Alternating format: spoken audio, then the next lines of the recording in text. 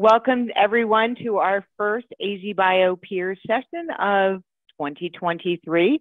AZBio is celebrating 20 years of making an impact in Arizona and kicking off its third decade. We are thrilled today to have Gayle Freudinger from Cardinal Health for our first AZBioPEERS session of 2023. And with that, I will turn it over to Gayle. Great. Thanks, Joan. I appreciate it. Welcome, everybody, and thanks for joining today.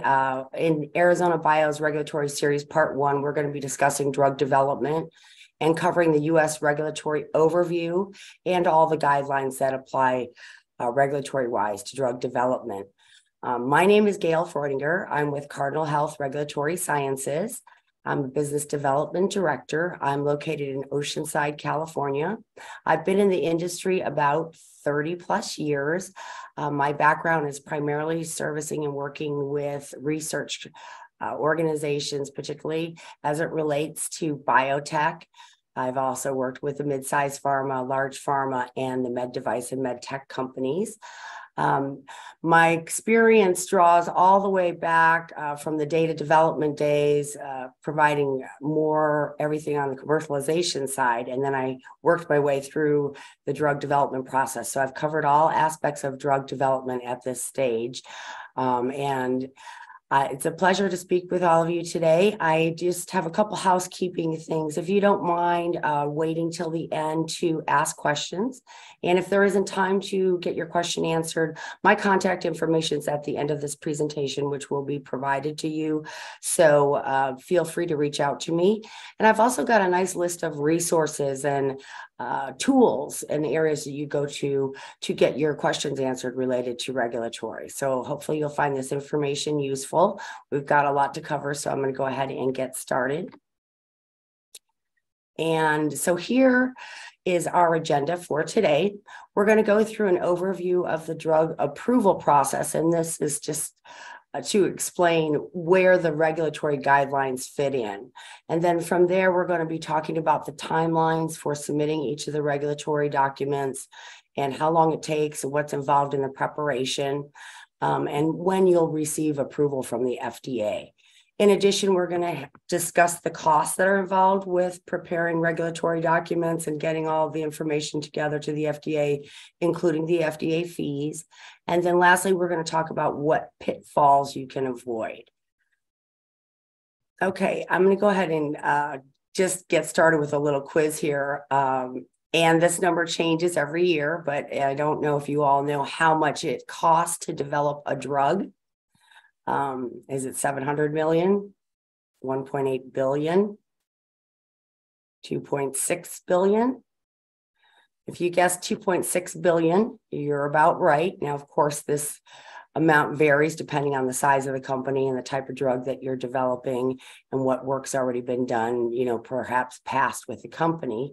However, developing new prescription medicine, according to Tufts Center and the Journal of Health Economics, it takes about $2.6 billion to develop a drug and get it marketed. And so that's a lot of money. You can't really afford to have any issues with that. So doing the regulatory due diligence that you need to do upfront, getting things right the first time is extremely critical so that you can keep the cost to a minimum. So here's the drug approval process, and this slide is actually from the FDA. So this is how the FDA looks at the drug approval process. So you have early drug development, where you have your target identifications and you end up with a lead optimization, your preclinical studies, your in vivo, your in vitro studies, maybe your animal studies or animal study alternatives here, clinical development and your phase 1, phase 2, phase 3 human trials. And then once all that is done, the FDA is going to review your documents if you're planning to go commercial with your drug. And then from there, you have your post-market monitoring and surveillance. We're going to go through all the areas that are highlighted in red, and those are the areas that involve regulatory and the FDA.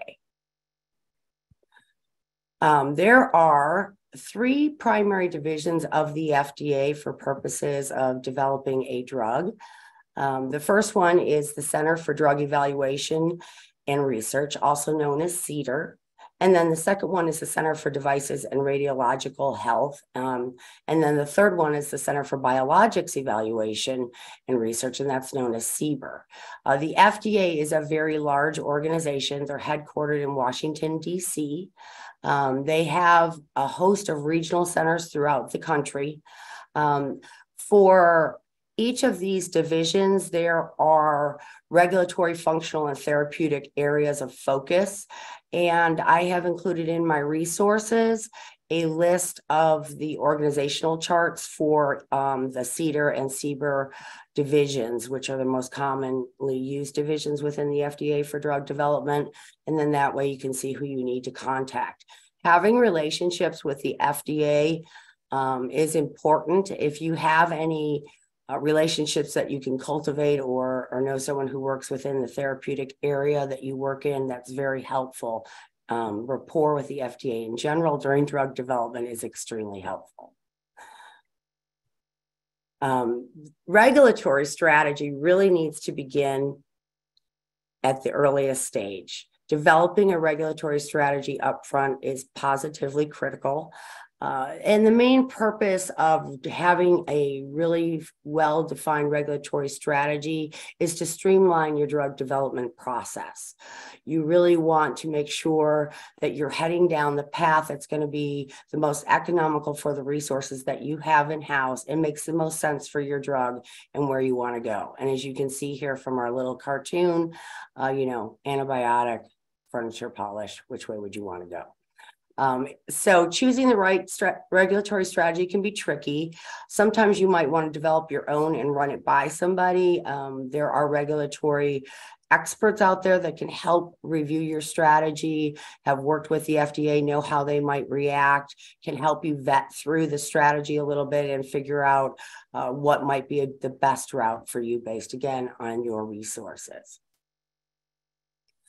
So getting back to our drug approval process chart again, if you will, now that you've, let's say, started your early drug development and you've done some of your lead optimization, you've developed a regulatory strategy, you know the direction you want to go, you feel there's a target market for such a place, and then you've started some of your preclinical studies and maybe now you're wrapping those up, it's time to start thinking about a pre-IND meeting and the IND application. And this is going to be the first stage where the FDA gets involved in your drug development process. And this is really opening up your rapport with the FDA for what your intention is, whether you're going to do maybe research or you're going commercial, and what you're planning to do in terms of the drug and the indication and so forth. So we're going to talk a little bit more about the IND process as a whole, because this is pretty critical. And just in my job where I help clients with regulatory all the time, we get a lot of questions about the pre-IND and IND meeting. So I'm going to hopefully answer some of your questions related to this. So what is an IND? It's basically the investigational new drug application. And again, this is required for permission. So you've done your preclinical pieces, and before you can do your clinical pieces, you have to have an IND application submitted to the FDA. So this is right before you're going to start testing in humans in the US. And the FDA doesn't really do what we call a approval letter. They'll give you a letter telling you your IND is open, which that's the good sign. That's the sign you're looking for. If you don't receive a letter after 30 days from the FDA after you've submitted your application, you might want to call them. I would highly recommend that before you would start a clinical trial, just to make sure. Sometimes they take a little longer than 30 days, but you can go ahead and proceed after 30 days.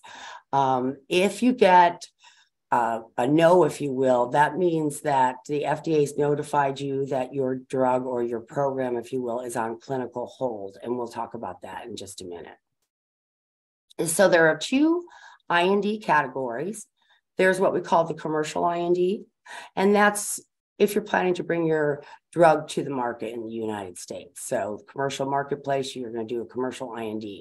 If you're more on the academia side, or working with a particular hospital, for example, you might be working at a research IND, and you won't be bringing your drug commercial, but you will be going through the IND process so that you can test your drug on humans. So that's the 2 IND categories. And then we have 3 IND types. The first one is what we call an investigator IND, and that's research is submitted by the investigator.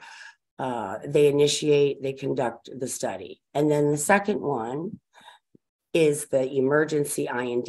And I think if you've experienced COVID, as we all have, you saw a lot of the tests and so forth coming out, new drugs coming out to treat COVID. And they were experimental drugs, but because we were in a pandemic, we had to get them out quickly. So that's an example of an emergency IND.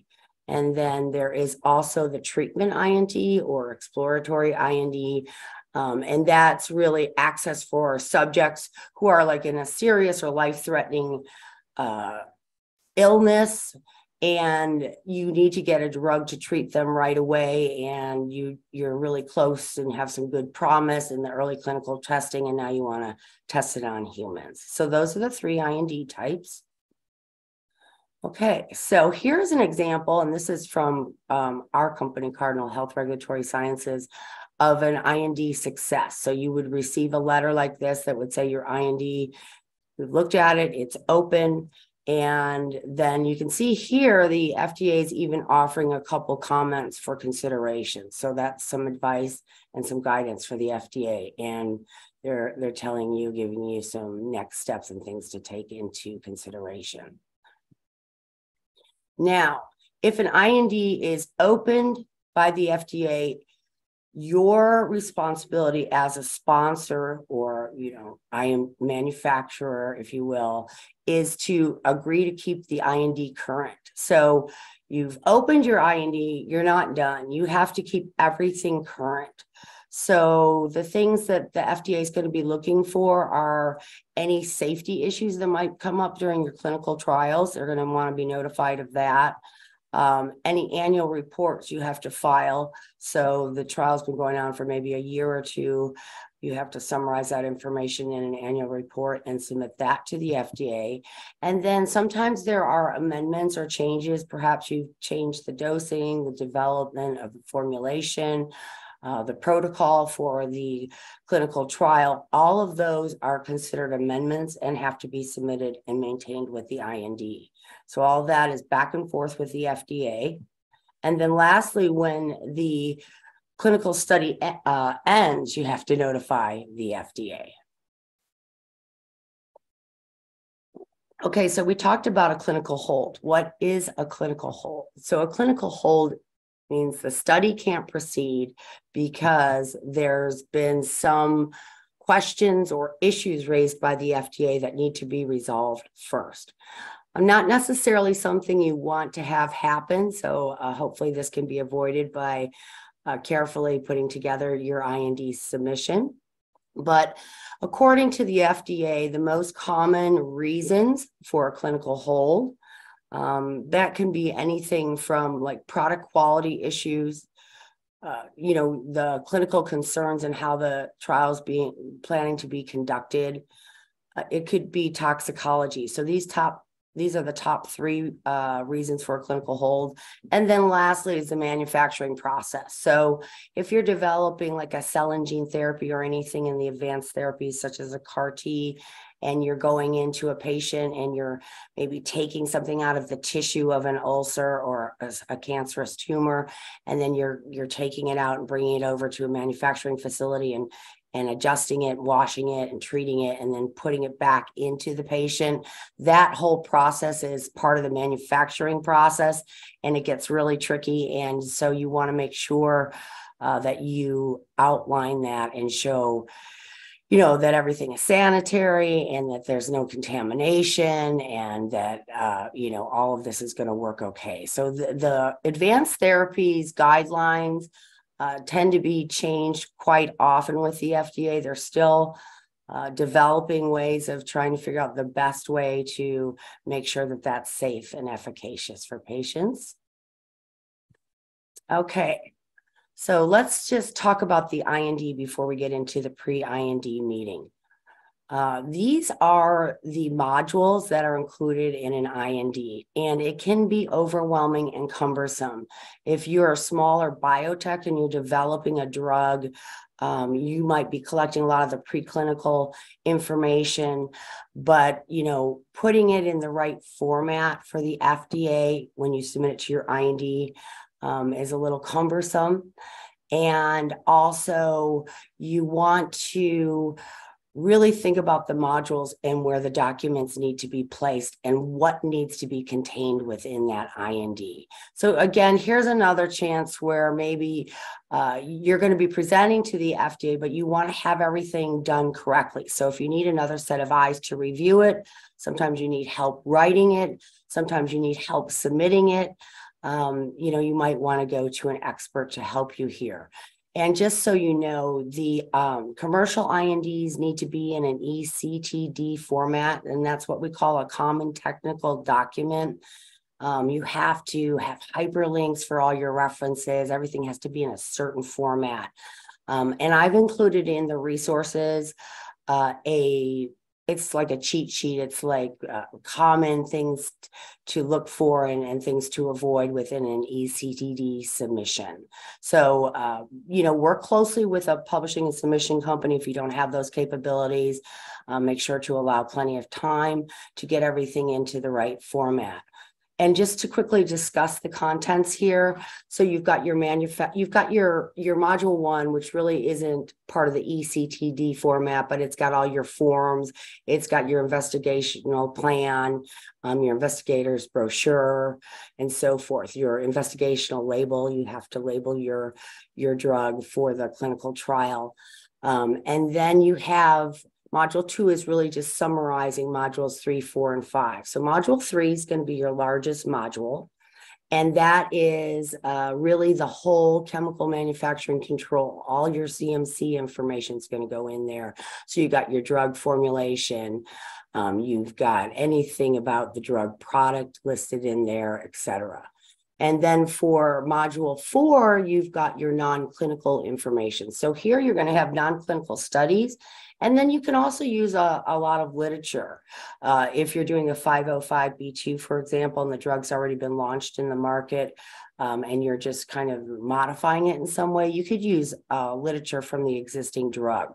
So if you work with like a regulatory specialist here, that would be helpful because they can tell you how to integrate the literature that will best benefit you here in terms of the eyes of the FDA. And then lastly is the clinical section. Now this module 5 is not going to be very large here usually because you are using the IND to get in a clinical study going. So if you've done studies in other countries, you'd want to include them here. If you have any information, maybe again, you're doing a 505(b)(2) and the drug's already out there in the market and you'd like to use some of that clinical literature, here's an opportunity to present it. But overall, module 5, this clinical module will be a little lighter than the rest. Okay, that was a lot to cover, but I think we're okay on time so far. So the pre-IND meeting. Do you do it? Do you not do it? I've had several people try not to do it. And I will tell you that we highly recommend that you do the pre-IND meeting. And this is why. The main reason why is that you're given an opportunity to get feedback from the FDA, and you want that feedback. The FDA can give you great advice, next steps to take, things to consider, and it's really going to help shape your next stages of the clinical trials and ultimately, if you're going commercial, your NDA. So getting that feedback is really important. This also allows you to present your regulatory strategy to the FDA and give them some insight as to what you're thinking as a company and to ask questions. Am I on the right track? Should I consider something else? Some details about maybe the CMC or how you want to file it. Based on what your knowledge is. And they're experts in the therapeutic area. They know all the drugs that have been through there. So it's a great chance to get that information. So I highly recommend the pre-IND meeting.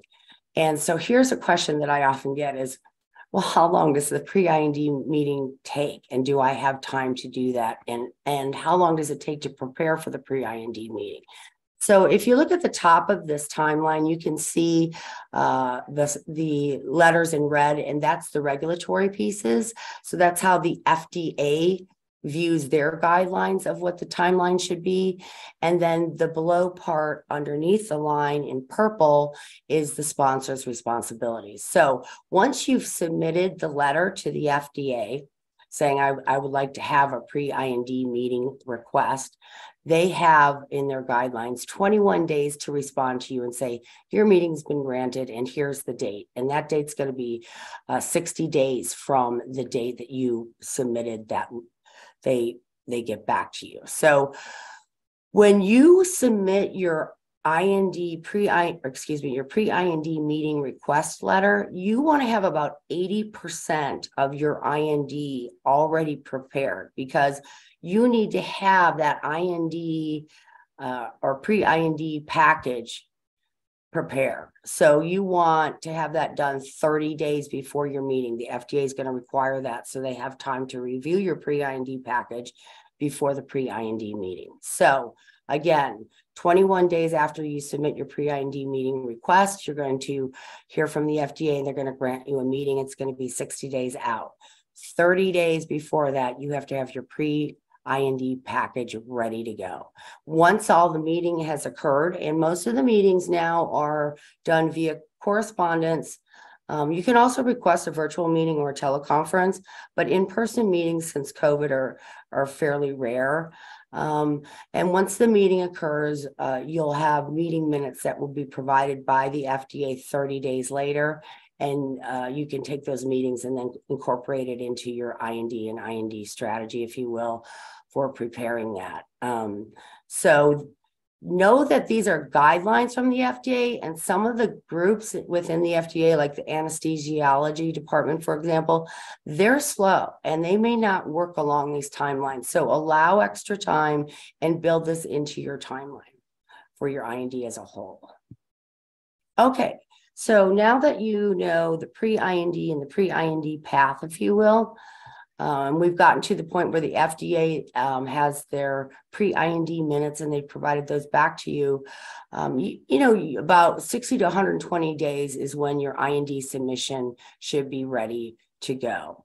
And after the FDA receives your IND submission and they've reviewed it, they're going to have 30 days to say your IND is in effect. And like I said, sometimes they don't get back to you right away to tell you your IND is open. So 30 days after you've submitted that IND, you may call the FDA and say, may I move forward with my clinical trials? And again, this would be where you would get the clinical hold letter if that's the case. Okay, so this is probably one of the most common questions that I get is how long does it take to prepare an IND? And, this really varies. It depends on how much work you might already have done in-house and how much support you have in-house to do the work. But you want to really allow for probably a total of a year in the whole scope of prep for preparing for an IND. You can actually do like a pre-IND meeting can usually be prepared and turned around in a month or two. But, you're waiting on the FDA to respond. So that needs to be built into your preparation timeline. But writing, compiling, reviewing, all those pieces have to be done. You also have to allow time for the actual submission and putting in the eCTD format. So these are all things that you want to take into consideration. There's a submission map that you can usually get from the publishing group that you work with that will tell you all the documents and what's been done, and you can work out the timelines. I would highly recommend that you put together a team that's either your internal resources or external regulatory resources that can help you, and or maybe it's a combination of both, and you have a non-clinical person and a clinical person and a CMC person and a regulatory affairs person all involved in this team, and you work through when do you want to submit the IND, and then work backwards along your timeline to determine, when's the best time to get started, what pieces are due when, who's doing what, and so forth. And you want to bring publishing into that as the documents are getting ready. Okay, so back to the drug approval process. Here we have completed, if you will, the early drug development process, the preclinical studies. We've done our pre-IND meeting, and our IND application has been submitted, and we've got an open IND. So now you can move forward with any in-human or clinical development studies that you would like to proceed with. Now, if you start doing like phase 1, phase 2 studies, and you're noticing that maybe there's a need to change the dosing or something along those lines, you want to do what they call an end of phase 2 meeting with the FDA to discuss how that phase 3 clinical trial is going to work. If you're doing a brand new drug, meaning it's never been out in the marketplace, definitely want to do an end of phase 2 meeting. If you're doing a 505(b)(2) or a drug that's already been out there marketed, you may not need to do this end of phase 2 meeting. So this is something that's really more up to you, unless you're hearing from the FDA that they want to be involved in that phase 3 clinical trial kind of beforehand. So this is the end of phase 2 meeting, and we're just going to quickly talk about the timelines here, very similar to the pre-IND meeting. So you're going to submit your request to the FDA. I'd like to have an end of phase 2 meeting. And then what you're going to do is hear from them in 14 days saying, we've granted you the meeting, and the meeting is going to be probably 70 days from now. And so then about 50 days beforehand, you're going to be sending a document to the FDA of what you want to talk about at your end of phase 2 meeting. And then after you have the meeting, the FDA is going to respond to you with their meeting minutes. And that will shape the next stage of your phase 3 clinical trial or study. Now, the end of phase 2 meeting purpose for the FDA is really, in their minds, you're determining the pathway for proceeding with the phase 3 study. You're evaluating that phase 3 plan and the protocol to make sure it's accurate based on, the results that you've seen to date so far. If there's, pediatrics involved, there's safety and effectiveness that have to be looked at there. And, really the FDA wants to make sure that everybody involved in the clinical trial is going to be safe and that no one's really going to be hurt in any way, that everything is going to be reported correctly, etc. So this is a meeting, again, kind of optional, but important, particularly if you're developing a new drug. Okay, so you've completed your phase 3 studies, or you're just about to complete them. If you're doing a research IND, your part is done. You're not moving forward now with going commercial. But if you are going commercial, you have to start thinking about the NDA. And the NDA is another huge document in the eCTD format that you're going to be submitting to the FDA. And the NDA has the option of a pre-NDA meeting as well. Before you put together your NDA package, you're going to want to have your drug labeling all completed. So during the drug labeling process, that's going to include your drug label, how it's prescribed, and then you're going to have your package insert for the physicians and the pharmacists and all that information outlined. So let's talk about the NDA a little bit because it's different than the IND. The IND is in the drug development process before we're doing a clinical trial, asking, if you will, can we apply to do a clinical trial? The NDA is at the end of the process, and it's really the basis that the FDA uses to control how to regulate new drugs in the United States, how to determine which drugs are safe enough to be marketed, for patients to use. And so the whole purpose of the NDA is to get this marketing application, if you will. Now, whether the drug is safe and effective is going to be one of the key proponents that the FDA is going to be looking at within the NDA. And the labeling and the package insert and what it should contain is going to be key, because if you think about it, it all kind of gets down to that package insert, right? That's got all your contraindications. It's got exactly how the drug should be used. It's got how it should be prescribed. It's got all the information about the dosing and so forth. And you've seen, of course, a lot of the commercials and ads out there that have all the little caveats at the end. Don't do this. It could cause that. All of that information really comes from the NDA. And that's the summary of everything possible about this drug that we know today. And one more thing I just want to mention here is the manufacturing again. So in the NDA, the manufacturing and CMC section's another very large section. It's really going to talk about all the methods that are used, the quality, the purity, the strength, and so forth, how the drug is manufactured. Is it in a stable environment? What's the facility like, so forth. Okay, so here's 4 variations of the NDA, okay? So the first one, and I've talked about these a little bit, the first one is what we call the 505(b)(1), and that's when you have a completely new drug that you're marketing. And then the second one is the 505(b)(2). So the 505(b)(2) is probably one of the more common types of NDAs, and that's a variation on an existing drug. So it could be like a new indication for the drug. It could be like a new dosage form for the drug. It could be a new formulation or strength. So maybe there was a pill and you're making it stronger and it's going to be used for a different indication, or maybe it was a pill and now you're going to make it a patch and it's going to be sustained released.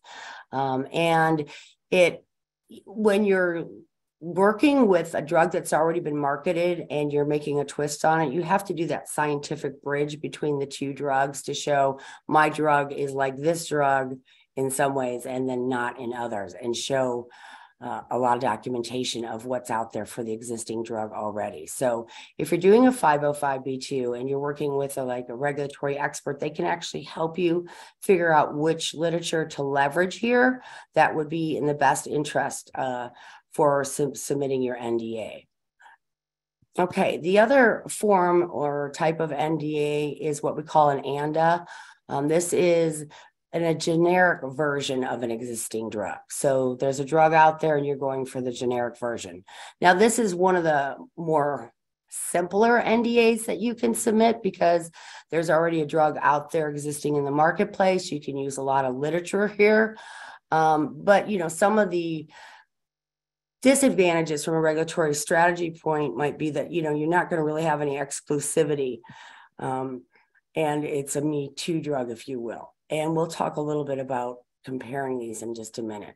Lastly, what we have is the BLA, and the BLA is a biologic or biosimilar. And there's also the biosimilar, which is a generic biologic. So the BLA has a little bit different of a timeline, and the guidances are just a little bit different there. Okay, so I was talking about comparing these. So if you look on the left-hand side of this comparison chart, you'll see that there are key allowances, which one has a new chemical entity, which one has a new indication, what are the roles of administration, and so forth. If you look at the 505(b)(1), this is really the most complicated or cumbersome or complete or comprehensive NDA you can do. Okay, so this is the hardest, I'll say. And if you look at the ANDA, which is your generic, this is probably the simplest, easiest one that you could do. So these are two ends of the spectrum. And the 505(b)(2) NDA is probably right in the middle. You know, you can draw from the existing drug, but you're making some changes on it. So you've got something that's unique to the marketplace. And as a result, you get some exclusivity there. So not 5 years, but at least, 3 to 5 years, where you can see that you don't get really much here with the ANDA. Okay, so do you need to have a pre-NDA meeting? And I think, by now I'm going to say, yes, it's highly recommended. And, there are lots of, I would say most people would agree that you need a pre-NDA meeting. You are going to have to allow time for this, but this again is another chance to have open dialogue with the FDA and the division within the FDA that you're going to be submitting your NDA to. And as much forthcoming information that you give the FDA about what you're going to be doing and what you're planning to submit, the more buy-in you can get from them, and also the more advice that you can get from them. So here I've highlighted just some of the key things to look for in the pre-NDA meeting that you might want to discuss. And you, again, can go there with specific questions. You can talk about, how you're planning to present the information. You can discuss what needs to go into your labeling, some concerns that you might have seen from the clinical trials that maybe you have questions about, anything along those lines. So this is really the best chance and one of the most important meetings you can have with the FDA to get their feedback, because you want that NDA to get approved and you want to move forward. You've probably got, an NDA submission date and hopefully an approval date down the line. You've got a sales force waiting to get started. Maybe you've got a partner ready to partner with you, or perhaps, you're getting ready to do some market access and some other planning, and all that's waiting on the line. So you can't really afford to have your NDA fail. It's extremely costly. So this pre-NDA meeting is all that more critical for that reason.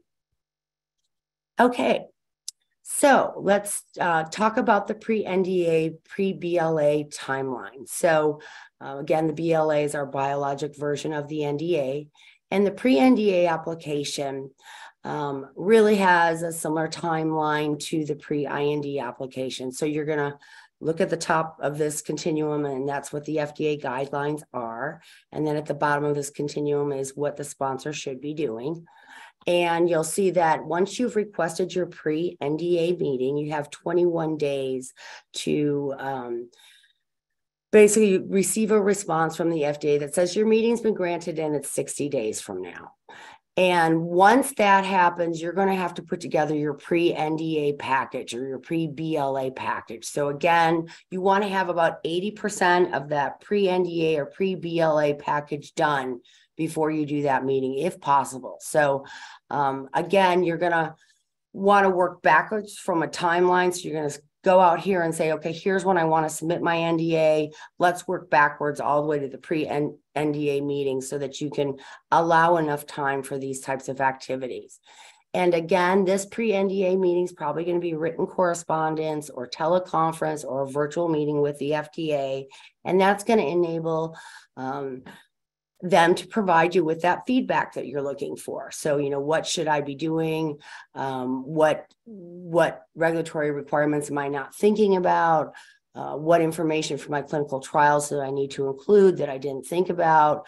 And really heed or take the FDA's advice, which some people say is kind of like a mandate, seriously. Don't not listen to the FDA. I mean, you're putting this out there. They're going to give you good advice and real specific advice. So definitely heed to that advice.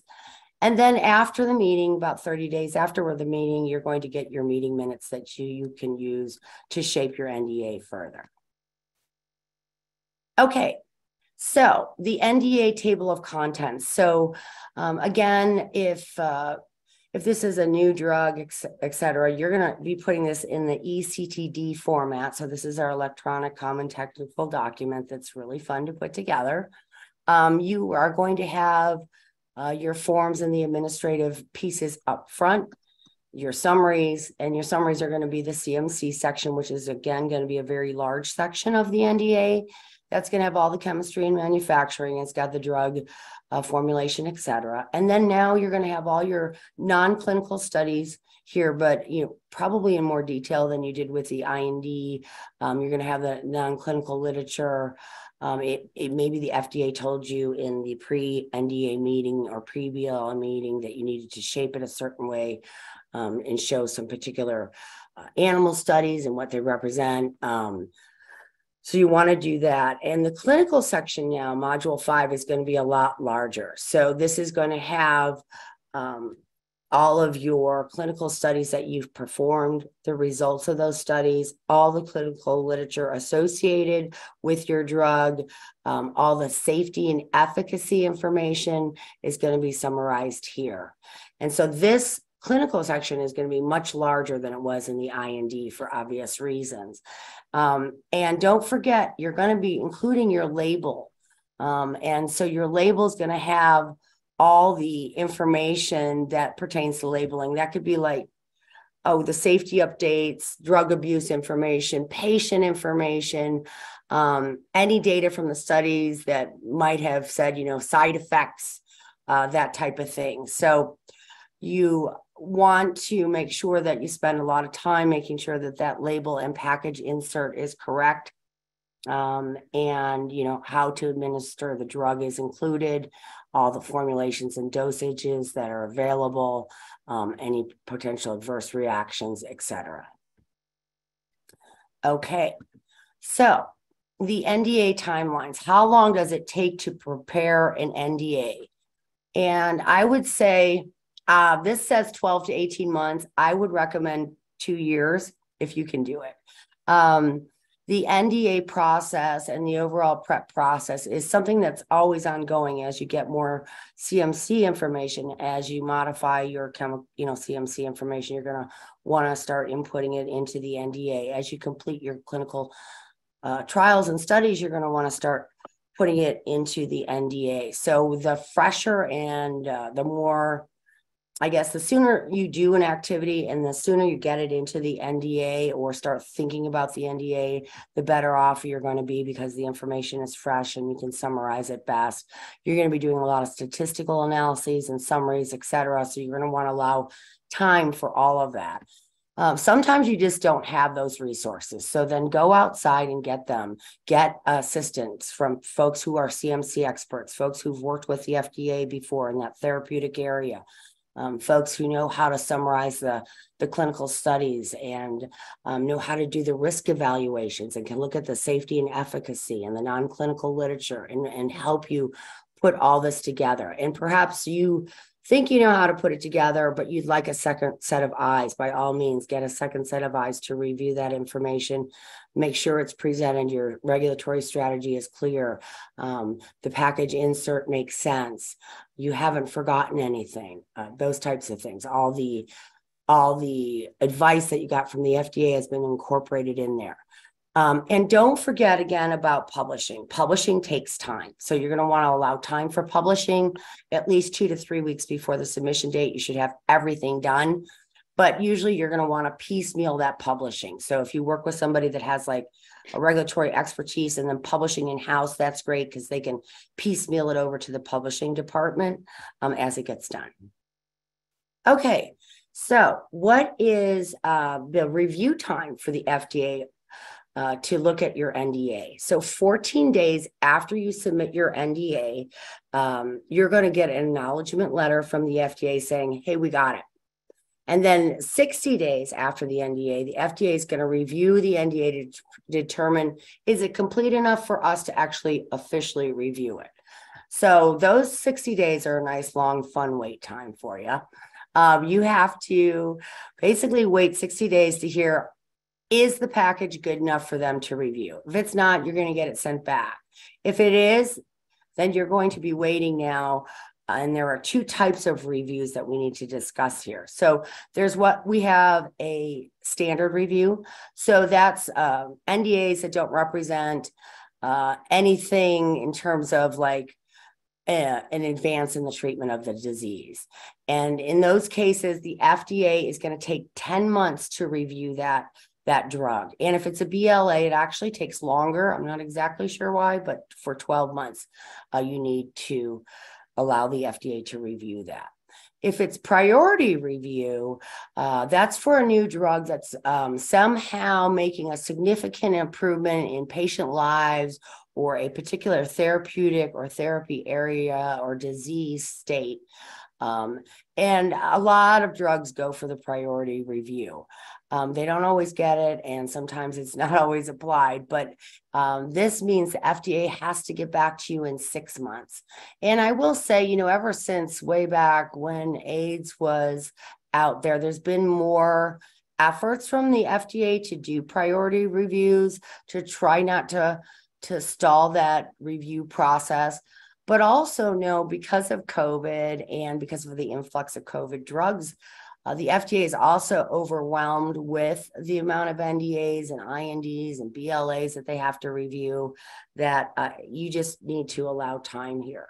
But these are the timelines associated with the priority review, and BLA takes 8 months to review. So again, things to take into consideration.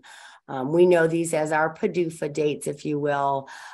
So you're paying the FDA a prescription drug user fee, and you're waiting for your okay moment so that once you get that go ahead, you can launch your product, get your sales force selling it, and so forth. So there are a couple of responses that you could get from the FDA here. One, and the ideal one, is that great approval letter. And that's effective the date the letter comes out. And then the second one is what they call a complete response letter. And in that letter, you're going to want to heed to what the FDA says. They're going to be telling you about some deficiencies, and you're going to have to correct those and resubmit your NDA. So not exactly the best news, and certainly going to be costly for you to do that. The letter you don't want to get is that we refuse to file this all together. So that means you have to pay those PDUFA fees again, which they're expensive. And then you have to basically start over. And here are just reasons why the FDA might refuse: incomplete application, lack of required information, just not in the right format, didn't listen to what they said. There could be several things here. So this is just some examples of what those are. Okay, so now we're toward the end of our drug approval process. We have the drug approved, right? So what do we have to do now? Well, we're going to have to report any adverse events as they occur. For 18 months, you're going to have to tell the FDA 18 months, or after approval of the drug, you have to do these safety evaluations, or after it's used by 10,000 individuals, whichever is later. They're going to be performing inspections on your facility, and you don't know when that's going to occur. So you could have like a mock audit done, so you're prepared for that. You're going to need to register your drug. And if you didn't know, you need to license your drug in select states before you can sell it, really. So there's whole state licensing services that are available that can help you determine, you know, what states are needed for a drug. There's also different state rules for OTC and med device. So these other parts in yellow are still more regulatory ongoing.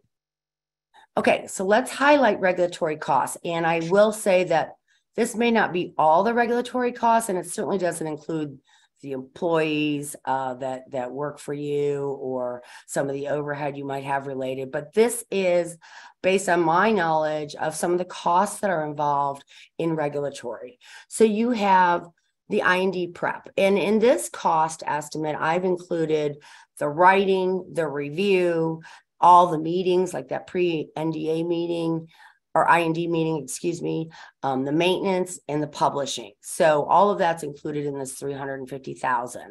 And you could use this costing structure as a way to obtain funding, or as a budget to help you determine how much you need to spend and have in-house to cover all of your bringing it to the market NDA piece. So you've got your NDA prep, and that's $850,000. It could be less if you're doing your own writing. It could be less if you're doing an ANDA, of course. So the type of NDA that you do. And, 505(b)(1), B2, and so forth is going to play into the pricing here. And then the amount of resources you have in-house will as well. If you're always good to have regulatory consulting budget, because you might have some CMC issues that come up, and you want to address those issues. And so to do that, you might need to call on an expert. So allow some funding for that. And then the labeling, I know it's about $65,000 for drug labeling for a clinical trial. I really don't know how much the package insert is for an NDA and the final drug, but allow some costs here. You also got your safety reporting. I know just the publishing piece is like $15,000. So allow for some of that safety reporting numbers. Also state licensing. You're going to have to set up registration initially with at least 36 states.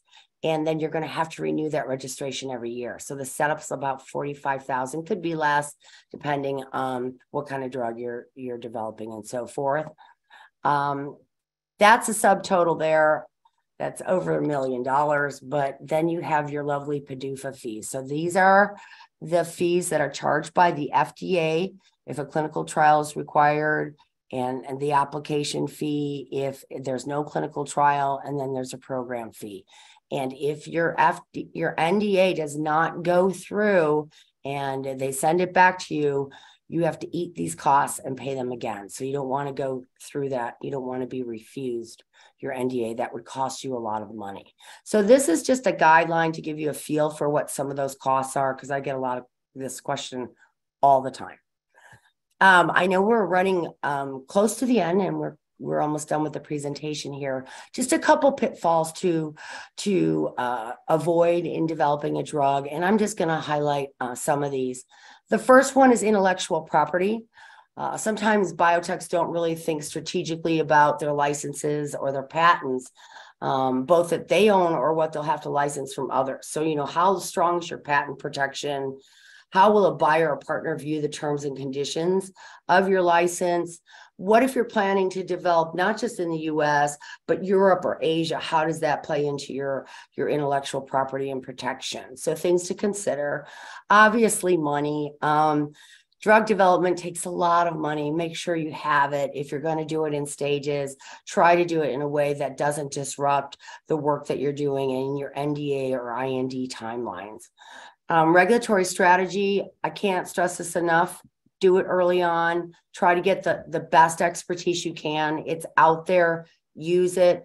Always try to get at least a second set of eyes to review it, to help vet out your regulatory strategy. It's really helpful to have experts who know their way around the FDA and have relationships with the FDA. So if you can find those people and they can help you, that's a big, big plus for you. And then when it comes to the FDA, listen to the FDA. It's critical that you use these pre-IND meetings and these pre-NDA meetings and the end of phase 2 meetings to develop this rapport with the FDA, to get their feedback and let them know how you're doing. And then to take that feedback, like I said, sometimes it's not just a suggestion, it might be a mandate. So please follow, the advice that you're given. Lastly, I just want to say something about CROs. I've worked for 3 CROs. I worked for IQVIA, I've worked for Icon, and I've worked for Covance. And I can tell you that they are experts at clinical research, finding the sites, recruiting the patients, all those things are fantastic. What they're not really necessarily good at is regulatory, meaning it's not their sweet spot. That's not the only thing they do. So with a CRO, particularly if you're a large pharma, you're going to get a lot of attention because you're paying a lot of money and they're going to throw in the regulatory. But if you're a smaller biotech, there are complaints that you don't get as much attention, that the regulatory falls by the wayside because it's not their primary focus. So just keep that in mind. There's 3 types of regulatory support. You could go get your own consultant. Okay, and they could be a specialist in INDs or NDAs, but they may not be a CMC expert. So, you might have to go outside anyway and get additional help. You could go to the other spectrum and get a CRO. And I talked about the positive and negatives there. And At Cardinal Health Regulatory Sciences, we do more of just regulatory, but we have 200 plus scientists on staff. So they know all the different disciplines like non-clinical, clinical, and CMC, and they've worked with various therapeutic areas.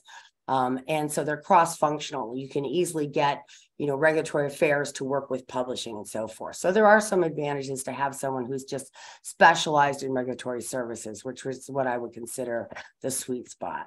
Here's a list of our services as an FYI.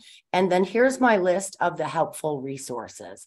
So I actually have an email that I can send you with these PDFs, or I'd be sure to leave it with Joan or someone from the AZBio group for you all to have, along with a copy of my presentation. And then lastly, there is a part 2 series coming up. And these are some topics that I thought might be helpful. I would welcome your input on this. Expedited programs, you want to talk about different types of meetings, those things, I'd be happy to help. I see Joan there. I'm back. Hi. So Joan. first of all, Gayle, thank you. This was absolutely terrific, and I'm really looking forward to part 2. We did have just a couple of questions in the chat, so just to capture those. Question number 1 was, as we go from like phase 1 to phase 2 in our trial, do we need to have FDA permission to proceed? No. You can talk about that in in the pre-IND meeting, but you don't need their permission to go from phase 1 to phase 2. You do if there's been a lot of changes at the end of phase 2, then the FDA is probably going to want an end of phase 2 meeting, but no, you don't need their permission. Terrific. And, we looked at the costs in your cost slide. And then we talked earlier about, for especially a blockbuster type of drug that's going to have a large population, we could be looking at $2.6 billion. Oh, yeah. So we saw the FDA fees. Those are in the millions of dollars. The regulatory costs are in the millions of dollars. Right. Where is the majority of that money? Yeah, so the reason that the drug development costs are so high is most of it, a lot of it falls into the actual development piece. So, putting together the manufacturing and putting together a lot of the studies, particularly the clinical research study phase 3 is extremely expensive because you're going on a bigger audience of patients, if you will, and it might have to be over several years. And I know just from working at a CRO, those studies could be $80–90 million. I mean, they're very, very expensive. So relatively speaking, I would say regulatory is a much smaller piece, but I'm not sure. I would say I probably didn't account for some of the resources that you might need, and some of the, determining regulatory strategy up front. I mean, you could be dipping in and out of regulatory. This is more of kind of the hard cost for the IND and the NDA, but there's probably other costs in there. Okay, great. Well, again, Gayle, thank you so much for a terrific presentation. We are looking forward to part 2 next month. Okay. And for all of our AZBio team members, this session has been recorded. So if you need to go back and look at things, we'll make that available, as well as Dylan will have copies of Gayle's materials, and you can reach him at dylan@azbio.org, and he'll be happy to help you. Yeah, so my contact information is there too. So if you need to reach out for anything, happy to share. Terrific. Thank you, everyone. Have a great week, and we'll see you for part 2 in February. Bye-bye.